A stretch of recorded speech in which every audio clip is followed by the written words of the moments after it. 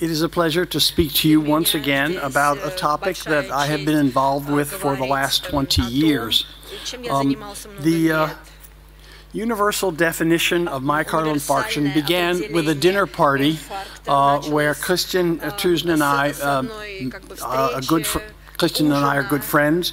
Christian is a professor of cardiology at Aarhus University in Denmark, and he and I had collaborated on a number of projects, and we were having a dinner in 1998 in Atlanta, Georgia, at the time of the American College of Cardiology meeting, and we're wondering why there were so many conflicting results in trials for patients with acute myocardial infarction. And it turned out that, as we talked about it, we discovered that the conflict was the result of different definitions. Each trial had entered different patients because they had defined myocardial infarction differently. So we, at that time, were able to get the American College of Cardiology and the European Society of Cardiology together for some meetings in an attempt to come up with a single definition for MI, so that when somebody in Moscow said this patient has had a myocardial infarct, it would be the same as in Tucson, Arizona, when I said somebody has had a myocardial infarct, or somebody in Denmark and so forth. In other words, the whole world would define myocardial infarction similarly.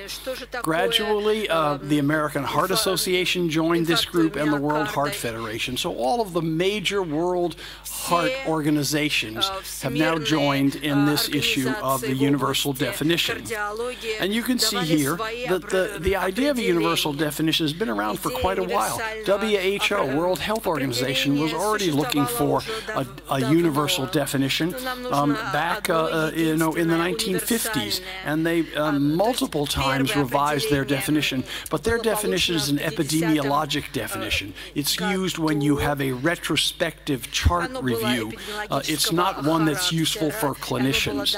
So you can see we published the first document in 2000, and subsequently the document has been revised 3 other times to the 4th definition document that was just published a year ago, simultaneously in Circulation, Journal of the American College of Cardiology, the European Heart Journal, and Nature Cardiology Reviews. And so I'm going to very briefly take you through this. I think many people in the audience will already have heard of the different subtypes of myocardial infarction. So we start with a very general term. A myocardial injury is detected when troponin, or another biomarker, CKMB, but we far prefer troponin, and we far prefer the high sensitivity troponin, when it is elevated above the 99th percentile of the upper reference limit, or the upper limit of normal. And this injury is considered acute if there's a rise and fall in values. As I will show you, there are some patients who have chronically elevated levels of troponin because of chronic ongoing injury to the myocardium. So here you see the curve. In purple, it shows you an acute injury. The troponin rises. The green area is the normal range. This is high sensitivity troponin. You can see the blue curve rises. The value rises well above the 99th percentile URL, because that's the upper limit of that green bar, and then falls gradually. Generally, depending on how high it goes, it takes 5 days to even 10 or 12 days. But you see the dotted blue line in the middle. That's an ongoing chronic injury. It's also elevated, and that's a very different animal from the acute injury to the myocardium. Myocardial infarction is one of many examples of acute myocardial injuries. It is the myocardial injury that's due to ischemia. And consequently, we are trying with the definition to reflect the underlying pathophysiology or pathological condition that leads to acute MI. So acute myocardial infarction, defined by the pathologist the same way we do, it's defined as myocardial cell death due to prolonged ischemia.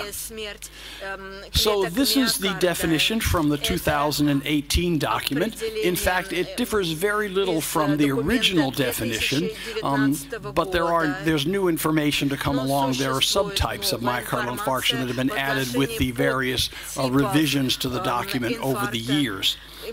So the definition is a rise and fall of cardiac biomarkers, preferably high sensitivity troponin, at least one value over the 99th percentile for the upper reference limit or the upper limit of normal, and there has to be clinical information that supports the idea that ischemia is causing this injury. What are these clinical factors? Well, they're the ones that we use every day. The patient's history that's very suggestive of myocardial ischemia. New ischemic electrocardiographic changes, ST's elevation, ST depression, development of new pathological Q waves in the electrocardiogram suggesting a previous myocardial infarction, or imaging evidence of loss of viable myocardium or a new regional wall motion abnormality. For example, the patient had an echo 2 years ago that was normal left ventricular function, and now the inferior wall is no longer moving. That's evidence that supports the idea that the elevation in troponin was due to an inferior wall myocardial infarction. And as we know, perhaps 10–12% of patients who have an acute MI, the coronary arteries are not terribly abnormal, and we're going to hear more about that later. The so-called MINOCA, myocardial infarction without coronary obstruction. We'll hear about that in a subsequent talk. It's a very interesting entity. So there are 5 subtypes of myocardial infarction. The one we treat with, as we've been hearing about all morning long, with either thrombolytics or preferably with angioplasty, is the type 1 MI. It's due to plaque rupture or erosion, as we just heard from Professor Crea, and the thrombus can be totally occlusive or partially occlusive. So this is the one we treat every single day with standard guidelines from the European Society of Cardiology and the American College of Cardiology / American Heart Association. Characteristic of a type 1 MI is that it's usually spontaneous in onset with discomfort that develops often in the early morning hours. The underlying process, we've talked about plaque erosion, fissuring, or rupture with subsequent intracoronary thrombus formation. Almost all ST elevation MIs are in this category, and also ST depression MIs are in this category. Patients do not present with a serious medical illness or a marked arrhythmia on top of this. It's usually the disease by itself. A type 2 MI is one in which there's not plaque erosion or rupture. There may be vasospasm. There may be an oxygen supply-demand imbalance. For example, the patient who comes to the emergency room with rapid atrial fibrillation and a heart rate of 150, the subendocardium becomes ischemic because of the excessively fast heart rate, but there's been no plaque rupture or erosion. There can also be in a minority of patients a non-atherosclerotic coronary dissection, or it can be endothelial dysfunction alone, a supply-demand imbalance alone, or endothelial dysfunction alone. So what are conditions that can do that? Of course, we know what supply is. So for example, the patient is hypotensive, therefore the blood pressure is low, suddenly there's less myocardial oxygen being delivered to the myocardium. Or there can be a huge increase in demand, as I gave you the example with rapid atrial fibrillation. And there's a variety of other supply-demand abnormalities that can lead to a type 2 myocardial infarction. The characteristic of a type 2 MI is the onset is usually in the setting of a serious medical illness, hypotension, respiratory failure with marked hypoxemia, rapid tachycardia, as I've already talked about, atrial fibrillation with a rapid ventricular response. And the underlying pathophysiology is not plaque rupture or fissuring with thrombosis, but markedly increased myocardial oxygen demand or markedly decreased myocardial oxygen supply, Another example, severe anemia secondary to a gastrointestinal hemorrhage. So these are patients we see all the time in the medical intensive care unit in the emergency room. Type 3 MI was added in for the World Health Organization. There are many hospitals throughout the world that don't have troponin, they don't have CKMB. They base the diagnosis of MI on clinical grounds alone, and so this would be uncommon for the Moscow hospitals, but if you had small rural hospitals, for example, in Siberia, where there's not a troponin test, then you have to make the diagnosis based on clinical grounds, electrocardiogram and the patient's symptoms, and that would be a type 3 MI, one in which you didn't have a troponin value to help you. Then there are procedural injuries. We know we do injury to patients, right? We cause injury sometimes with angioplasty, we cause injury sometimes with coronary bypass. So there are two types of MIs that are related to procedures, type 4 and 5. And a procedural injury occurs, same thing, elevated troponin, but it has to be at least 20% from baseline, and there has to be some clinical characteristics suggesting that something bad has happened. So, for example, here's type 4 MI. This is an angioplasty-related increase of the biomarkers greater than 5 times above the baseline, combined with clinical criteria, new ECG ischemic changes, or an angiographic evidence that one of the coronaries, for example, one of the small side branch arteries was closed, or imaging evidence. In other words, you have to have, again, just like with type 1 MI, you have to have evidence that there was ischemia involved. And type 5 is the same thing for surgery, except here we know the biomarkers are going to be higher because of unavoidable trauma to the myocardium during the surgery, needle sutures and so forth. So it's 10 times the upper limit, as well as clinical evidence that it was myocardial ischemia. Remember, though, that there's another category, the main category we talked about, myocardial injury, that's not an infarct because ischemia is not involved. And so a myocardial injury without ischemia is diagnosed when an abnormal troponin value is noted, but the underlying mechanism of cardiac injury is not ischemia. For example, cardiac trauma. Someone's in a car accident. The heart is bruised. There's a bump in troponin. There's some EKG changes, but this is not a myocardial infarction because ischemia is not involved. And then, as I mentioned before, there are diseases where there's chronic low-grade injury to the myocardium going on all the time, and there's elevated troponin all the time. Some chronic renal failure patients, some severe heart failure patients will have these chronically elevated values. By the way, it's not good. Anytime you have an elevated troponin, it's not good. It means the heart's being injured by something. And if you look at renal failure patients who have elevated troponin, and you compare them to renal failure patients that don't have elevated troponin, those with elevated troponin do worse. They have more myocardial ischemic events and strokes and heart attacks and so forth down the road. And so again, very briefly, the reasons for elevation of cardiac troponin without ischemia, you can see here heart failure, viral myocarditis, cardiomyopathies, the Takotsubo syndrome, and a whole variety of procedures, catheter ablation, shocking the patient. All these things will injure myocardium and raise troponin. And then here you see all of the non-cardiac things, sepsis, chronic kidney disease, stroke, and so forth, pulmonary embolism, etc. So there's still plenty of room for consensus and controversy. Even within the writing group, there's areas of where we're still arguing back and forth and waiting for more scientific data to help us settle some of these controversies. So let's, first of all, very quickly, the areas of consensus. Standardization of the definition of MI is needed for daily clinical work. Before the definition came out, within the same hospital, doctors would be defining myocardial infarction differently, and when we rotated doctors at our hospital, sometimes the patient would be told the opposite. Oh, no, you didn't have a heart attack. Oh, I know the other doctor said you did have a heart attack, but I don't think you had a heart attack. Well, clearly, that's very bad for patient care. Of course, troponin, the high high sensitivity came along, so we can very accurately pick up myocardial injury. Abnormal elevations in blood troponin levels can occur in settings other than myocardial infarction, where myocardial ischemia is not present.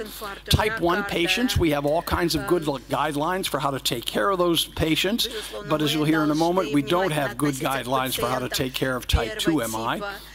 And troponin elevation alone is not an MI. You don't say, oh, the troponin's elevated, the patient had an MI. You must have clinical criteria for ischemia present. So, a number of controversies. Is the universal definition really needed? And I've already told you the example why. There was confusion. Confusion on the part of the doctors and confusion on the part of the patients. The use of the high sensitivity troponin has helped us a lot in that we can now identify even very small injuries to the myocardium, but we want everybody to define it together instead of the clinicians being arguing with each other, the hospitals doing things differently, clinical trials doing things differently. Previous definitions were often confusing and inaccurate and not useful for clinicians. Controversy 2. What diagnostic and therapeutic interventions should patients with type 2 receive? The answer is we do not know. There's not solid clinical trial evidence yet to help us here. There's a little hint from the last meeting. You heard about the European Society of Cardiology meeting recently in Paris.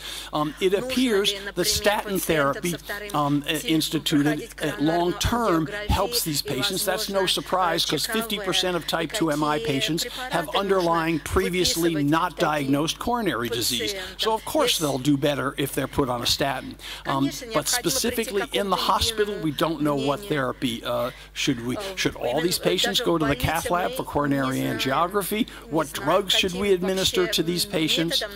Basically, here's the data. So this is one of the best studies because you can see Christian Thursen, my good friend in Aarhus, was involved. And there's a conflict of interest here. I published this article in the journal that I edit. But I think this was one of the best of the type 2 MI studies that was done. You'll see they studied 500 MIs from 2010 to 2011. Almost 3/4 of them were type 1 and 1/4 were type 2. The type 2 patients were older, more likely to be female, of course, because those are the people who are surviving to old age, and they had lots of comorbidities, lots of other illnesses. They had a much higher mortality compared to type 1 MIs, and 50% had normal coronary angiograms, and 50% had coronary disease, compared to only 12% of type 1 MIs had normal coronary angiograms. And here's the long-term survival. You can see in blue the type 1 MI. They do much better than the type 2 MI in red, and that's not surprising because the type 2 MIs have all kinds of nasty diseases, gastrointestinal hemorrhages, pneumonia, respiratory failure, and so forth. The type 1 MIs do not have these comorbid conditions. By the way, the long-term survival for myocardial injury, non-ischemic, versus type 2 MI is the same. Again, these are very sick patients. So one of the implications is that these are very sick patients, so you don't rush them off to the cath lab because the cath lab might result in complications. You get the patient better, we think, and then you start to think about the evaluation of coronary disease. Do they need a stress test? Do they need a coronary angiogram? Or do they need nothing? Because, in fact, this was not a real dangerous ischemic event. We think every patient should see a cardiologist after having had a type 2 MI, but we don't know yet which acute interventions, which drugs in the hospital are a good idea. There's a number of trials underway. And I already mentioned the recent possibility that statins help. Another area of controversy, what diagnostic and therapeutic measures should be done to patients with myocardial injury that's not ischemic? The answer, we don't know. There's no clinical trial data yet to help us.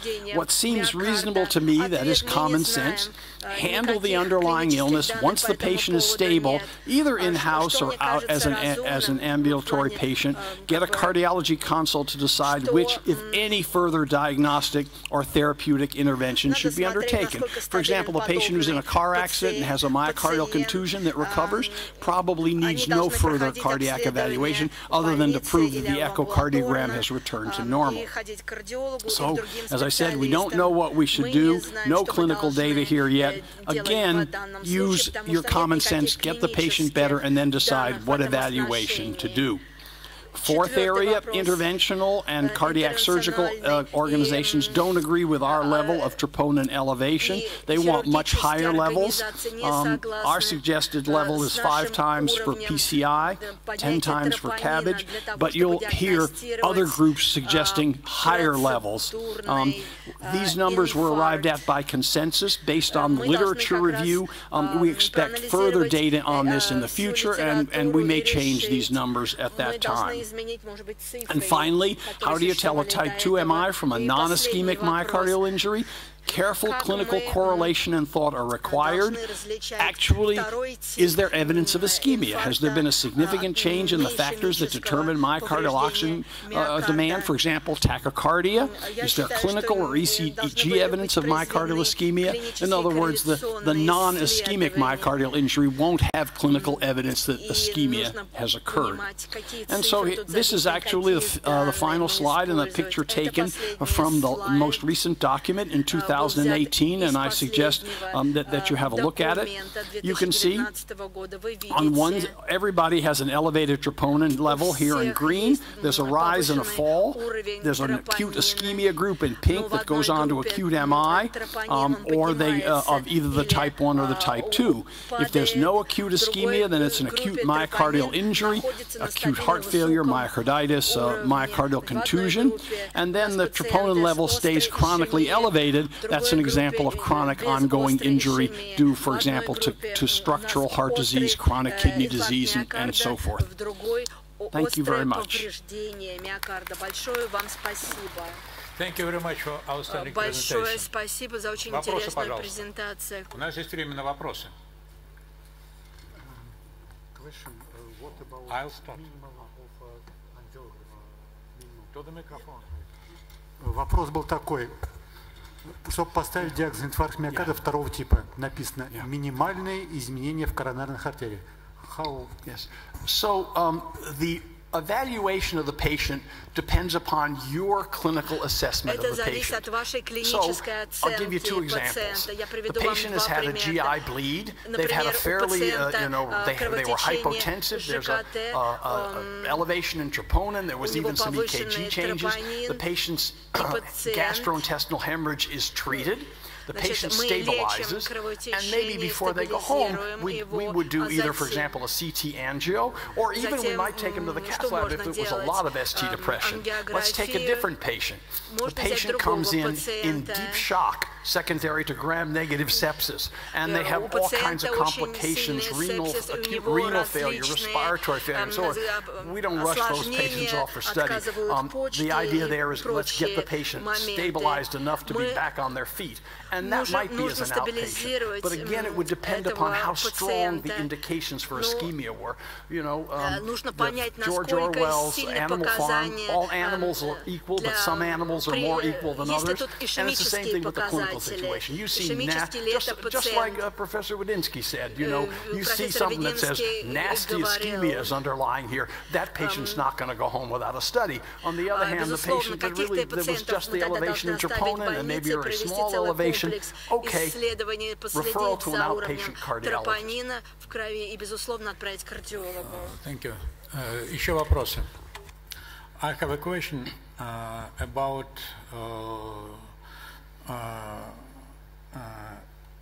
MI with coronary spasm and microvascular dysfunction. Yes. How we can prove it or more disapprove it? And do you in huge clinical practice see such a patients? Yes.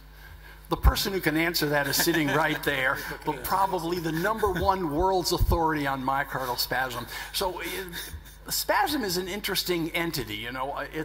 It's like a ghost, you know, because we always induce it, but you know, we always say it's there, but then we're not so sure. Sometimes it's obvious. You put the catheter in the coronary artery to do an angiogram, you see the spasm, and of course you can do the acetylcholine test in the cath lab. What I always worry about, though, is maybe this patient, you know, it's true and unrelated. Yes, they had an MI. Yes, they had spasm. Yeah. But A didn't lead to B. You know, you'd have to have a problem with that. I know earlier when I was at head of cardiology at UMass, we used to do ergonovine challenges until we caused a patient to have a very significant MI because we couldn't relieve the spasm. But you know, what we often, I'll tell you what we often do is we don't try and provoke it, but if we think it's spasm, we treat the patient. We treat them with vasodilators, nitrates, calcium blockers, and then we follow them up and see how they're doing. The problem is you also have to balance that against the group that has endothelial dysfunction. And I'm not so sure we know exactly how to treat those patients. But when you get Professor Crea up here, I think we repeat that question because I want to hear the answer of what he thinks too. And I know he and I have talked about this many times. Yes, and one more question. For example, if I may add something. Я хочу что-то добавить, можно? If I may add something, some 50 years ago, pathologists said that acute myocardial infarction is not related to coronary occlusion, and cardiologists should do acute angiograms and demonstrate that this was wrong.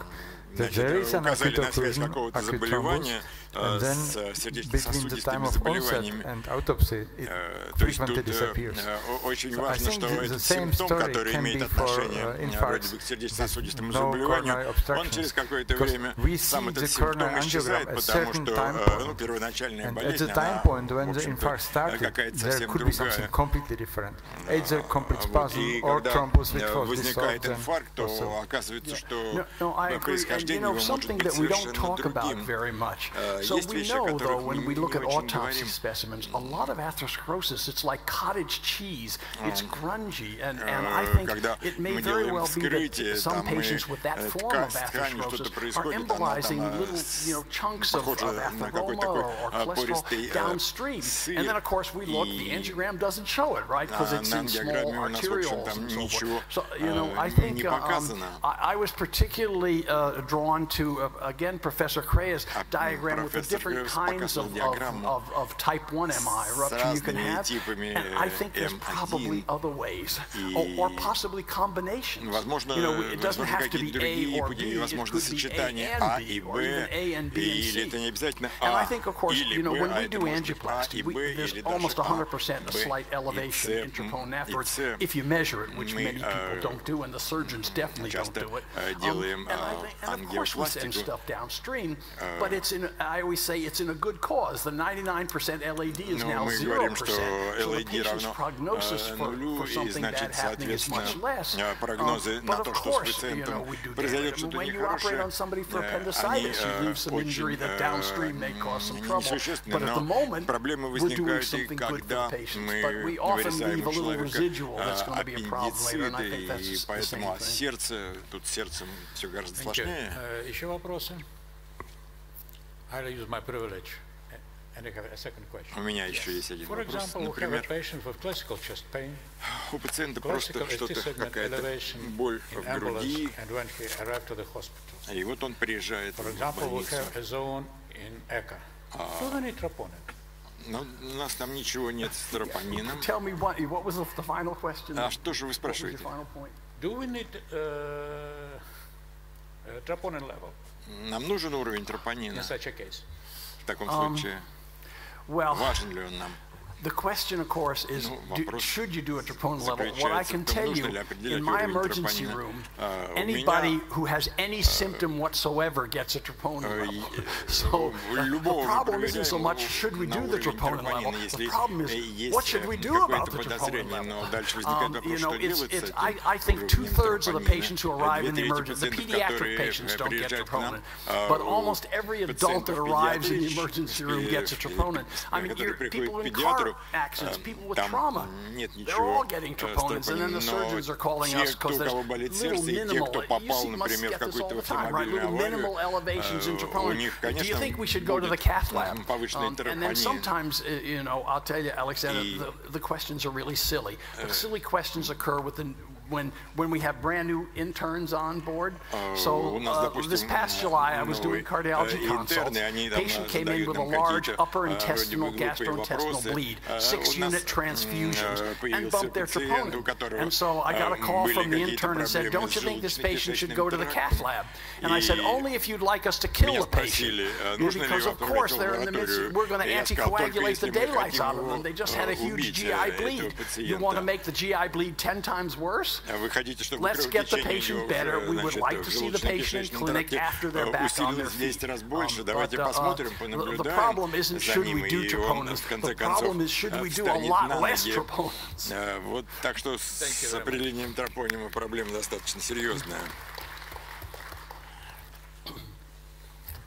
Так, и профессор Филиппо Креа. С удовольствием. Знаете, вот есть лидеры, есть люди, которые создают направления в медицине. Вот профессор Креа известен тем, что он один из первых стал публиковать работы по микроваскулярной дисфункции, микроваскулярной стенокардии и по инфаркту миокарда без обструкции коронарных артерий. Так что пользуйтесь случаем, задавайте вопросы, информация с первых рук. Пожалуйста, Филиппо Креа. Well, thank you again, Elena and Alexander, for asking me to discuss this fascinating topic, which is MINOCA. This is a new acronym which stands for myocardial infarction with non-obstructive coronary arteries.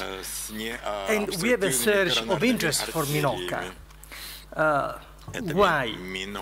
I'll tell you in a moment, but definitely we have a surge of interest. And indeed, MINOCA, for the first time, is in the universal definition of myocardial infarction. MINOCA was not in the third definition of myocardial infarction. For the first time, it's there. And with Professor Alpert, well, we proposed to include MINOCA in the fourth definition, and the task force accepted this proposal quite promptly. And for the first time, MINOCA is in guidelines on STEMI, guidelines of the European Society of Cardiology.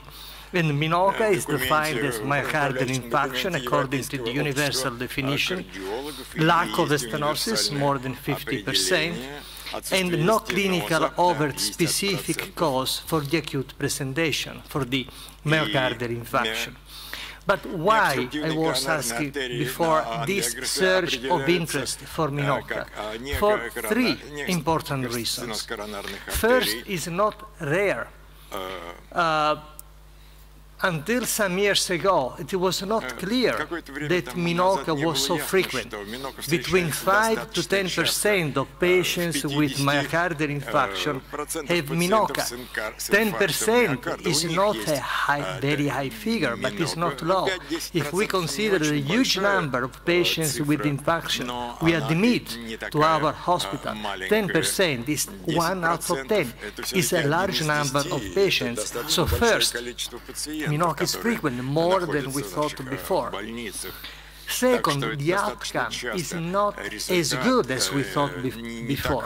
This is a large study published by John Beltrami from Australia, and what you see here is the in-hospital outcome and 1-year outcome mortality for MINOCA and traditional infarction. And you can see that MINOCA, the mortality of MINOCA is slightly lower than that of, let's say, traditional infarction. But it's about 4% at 1 year. And 4% is not a trivial number. Control population without infarction would have a mortality of 0.3%, which means that the mortality for MINOCA is 10 times higher than a patient without MINOCA. We shouldn't miss this patient. And you know, we tend to lose interest in patients who come to the cath lab and we do not find the stenosis. If the stenosis is not there, we lose interest. This is a mistake, because MINOCA, the outcome of MINOCA is not so good. And also when we come to quality of life, this is a study comparing patients with minoca versus patients with obstructive atherosclerosis. And after the acute event, quality of life is similar and not brilliant in both populations, patients with minoca and patients with traditional infarction. This is why we should make an accurate diagnosis when the patient comes to our attention with minoca, chest pain, troponin raised, and frequently ST changes, ischemic ST changes. We must make an effort to make a diagnosis of the cause of minoca. And if we work properly, if we follow the appropriate diagnostic workup, in the vast majority of these patients, we end up with a specific, a clear diagnosis. And we can identify 6 causes of minoca. 3 epicardial causes, spasm, plaque fissure with positive remodeling and dissection, and 4 microvascular causes of minoca: unstable microvascular angina, Takotsubo syndrome, myocarditis, and coronary thromboembolism. And with you, I will walk through these different possible etiologies of minoca to show you that if we want to make an accurate diagnosis in these patients, we have the tools to make it. Let's start with coronary spasm. Well, this is a patient, Joe, a patient with moderate LAD stenosis. Would you dilate this stenosis? No, I refuse to do it because OCT showed no thrombus. So what we did was to go for acetylcholine testing. And you see, the spasm is there. But listen, some years ago, 2 years ago, in the European Heart Journal, we had published very rigorous diagnostic criteria for spasm. Spasm is responsible for minoca or for stable angina. First, when we see spasm at angiography, occlusive spasm, more than 90% reduction in lumen. Second, spasm has to cause ischemic ST changes. Third, spasm has to reproduce the same symptoms presented by the patient on admission. When we went for acetylcholine, this patient developed spasm. I tell you, there was ST depression, and the patient told me, "Doctor, I have the same pain as before, as when I came." Now, Joe, you said this morning, if an animal looks like a lion, roars, and is stony, it's likely to be a lion, not a sheep. And I think this is a lion, cannot be a sheep.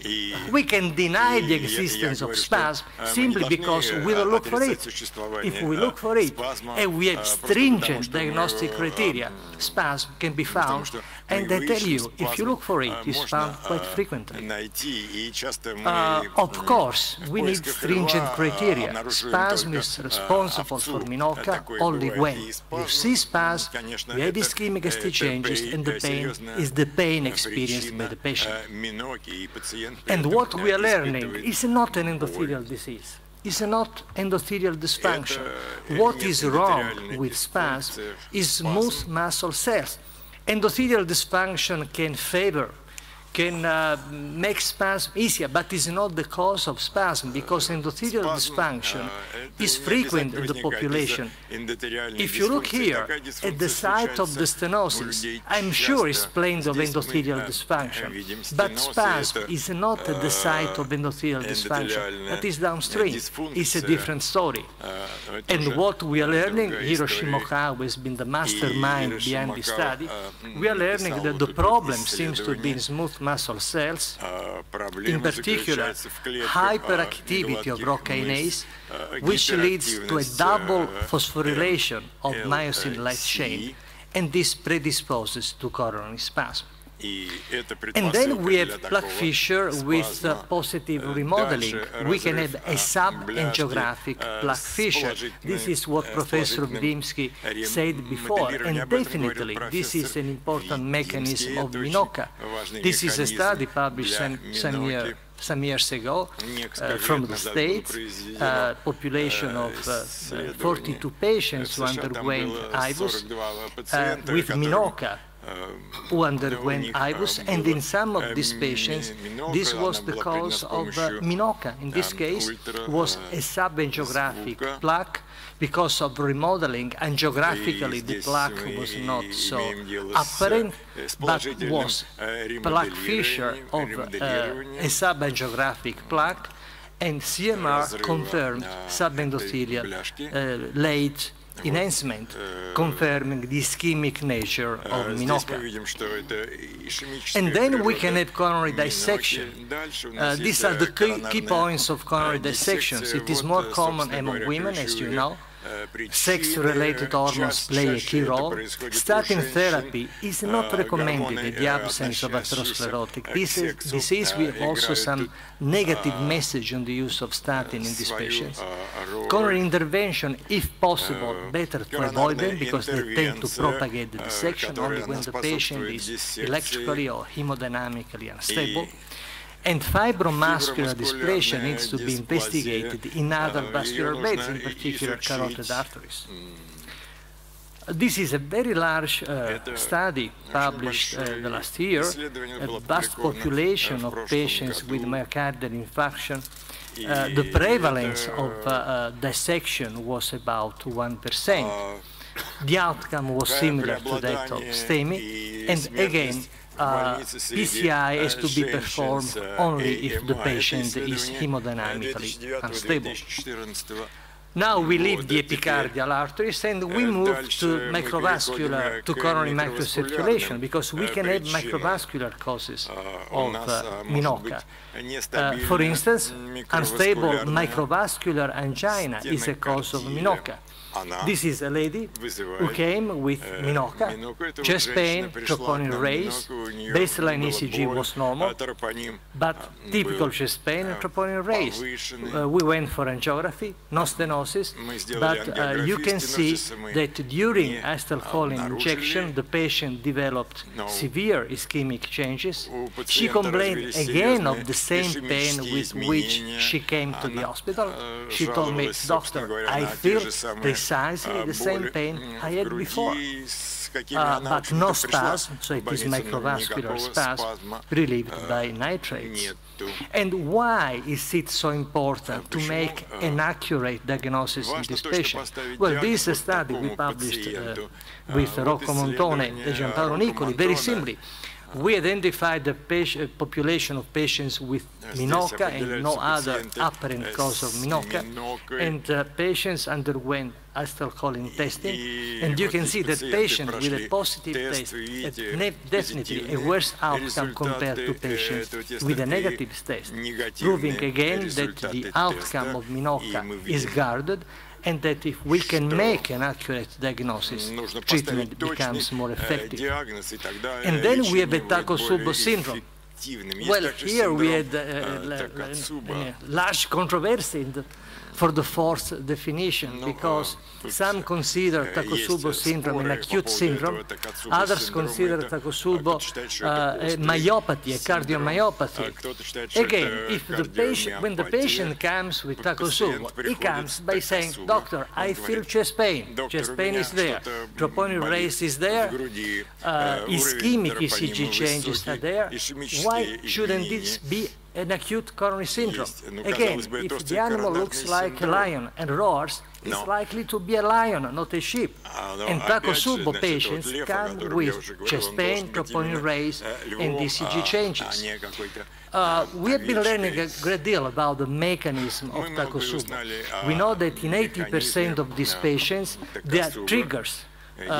Emotional stressors or physical stressors, sometimes pheochromocytoma, sometimes can be an acute psychiatric neurologic disorder.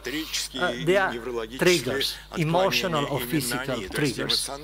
But we also know that, fortunately, not all patients with strong emotions have Takotsubo. So probably we have localizing factors, susceptibility factors, which we are learning.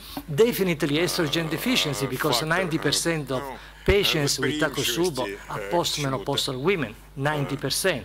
So estrogens are probably important. But the work from Tolluscher in Zurich and Hiroshi Mokawa in Japan is also showing an interesting alteration of the limbic system, which might explain why the strong emotion in some patients leads to Takotsubo. And then we have microvascular spasm, which is the final common pathway leading to ischemia. This is something we showed years ago with Leda Gagliuto, a very simple study. We submitted patients with Takotsubo syndrome to infusion of adenosine. As you know, adenosine is a potent dilator of microcirculation. And you can see on the left, this is echocontrastography. You can see on the left, you can see the arrows showing this large area of hypoperfusion.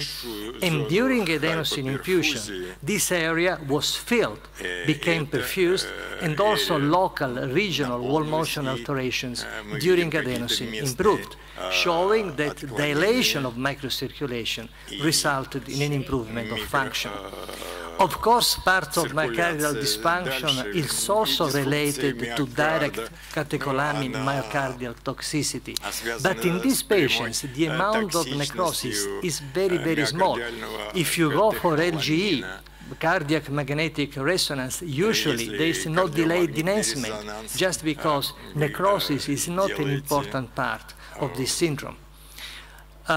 And the good news is that cell survival cascade activation eventually in a large number of these patients, but not all of them, leads to recovery. All this has been reviewed in this article we published some years ago with Antonio Pelliccia and Paolo Camici. We have to identify these patients because the outcome is not as good as we thought initially. These are results of this excellent global INTERTAC registry, including about 1,500 patients with Takotsubo around the world. And you can see that at 10 years, the incidence of MACE is about 50%. It's not a benign disease. What about treatment? We don't have prospective studies, but retrospective analysis seems to show that ACE inhibitors and ARBs are associated to a better outcome, but not beta blockers. Beta blockers are not associated with a better outcome. And you know, if you think about it, it's not a surprise, because the main component of this disease is alpha constriction of microcirculation. And beta blockade can make alpha constriction even worse. And then we have myocarditis, and this is another large controversy, because for some, myocarditis cannot give minoca. I think that in general this is true, but with some exception. In particular, myocarditis caused by parvovirus B19 can mimic myocardial infarction. These patients typically come with chest pain, ischemic ST changes, and when challenged with acetylcholine, as Peter Ong and Udo Sektem made in Germany, you can see that in this particular type of myocarditis, acetylcholine gives spasm, epicardial spasm. This is not surprising because because parvovirus B19 loves to sit in endothelial cells. So in this case in particular, spasm can indeed be related to endothelial dysfunction. And the proof of concept that in these patients with myocarditis caused by parvovirus, it is indeed minoca, is also confirmed by cardiac magnetic resonance, because LGE is typically subendocardial, as we see with ischemia. And then we have coronary thromboembolism. This is a typical example of a distal microembolism, and you can see that the thrombus extraction produced the thrombus, you can see top right. And you can also see distal embolization in the spleen and in the brain. And bottom left, you can see this large thrombus sitting in the left atrium. Again, you see how diagnosis is important to understand what is the cause of minoca. Minoca can be caused by all these different causes. It is important to know precisely what is the cause, because treatment has to be based on a precise knowledge of the mechanism of minoca. Prevalence of distal of coronary thromboembolism is rather low. 0.3% of patients with infarction have infarction caused by thromboembolism. It's a small percentage, but this small percentage has to be identified. And this is the diagnostic algorithm we proposed some time ago with Giampaolo Nicoli, which is substantially been accepted by STEMI guidelines. So the patient comes with infarction according to the fourth universal definition. Joe, we have to start on the fifth definition sooner or later, because I mean, things are already changing. Soon. So okay, soon you'll call me. So we have universal definition, but when we go for coronary angiography, no obstruction. Then the first thing to do is an LV angiogram. We are there. The interventional cardiologist is there with the patient lying down, no stenosis. A simple LV gram can be very informative because it can be normal or can show wall motion abnormalities with an epicardial pattern. Well, in this case, we have to investigate epicardial causes of minoca, which can be spasm. If we suspect spasm, then provocative testing with acetylcholine. Or can be subangiographic fissure, and in this case, OCT in particular can be very useful. If the LV gram is normal of regional wall motion abnormalities without an epicardial pattern, well, then we have a microvascular cause of minoca, which can be Takotsubo syndrome. In this case, the LV gram is enough to tell us that the problem is Takotsubo. Or we may suspect on clinical grounds a myocarditis, and in this case, cardiac magnetic resonance and perhaps biopsy can be indicated. We may suspect microvascular spasm, and in this case, again, acetylcholine testing allows to make the diagnosis. If we suspect thromboembolism, coronary thromboembolism, then definitely, desperately, we need transesophageal echocardiography to identify potential sources of thromboembolism. And from diagnosis, we move directly to treatment. And as you can see, the treatment depends on the diagnosis, which is possible to make in each single patient just following a simple line of reasoning. If we have spasm, then calcium antagonists work pretty well. If this subangiographic plaque fissure, then we need the proper prevention, double antiaggregation and so forth. And the outcome is good, but we have to identify the cause of minoca. If this is spontaneous dissection, double antiaggregation is enough. If possible, no PCI. If it is Takotsubo, probably ACE inhibitors, but still we have to learn a lot. If it is microvascular spasm, calcium antagonist again, and the outcome is good.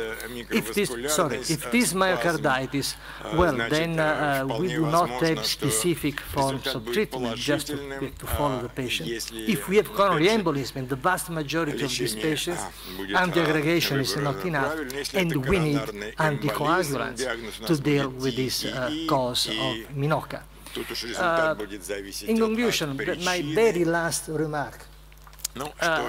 I've been a doctor for the last 40 years, and what I've been learning is that I work better if I know the cause of the disease. If I know the precise mechanism of the disease responsible for symptoms of the patient I have in front of me, I work better. Well, this attitude, I think, is particularly important in minoca. As doctors, we work better if we know the cause of minoca. Thank you.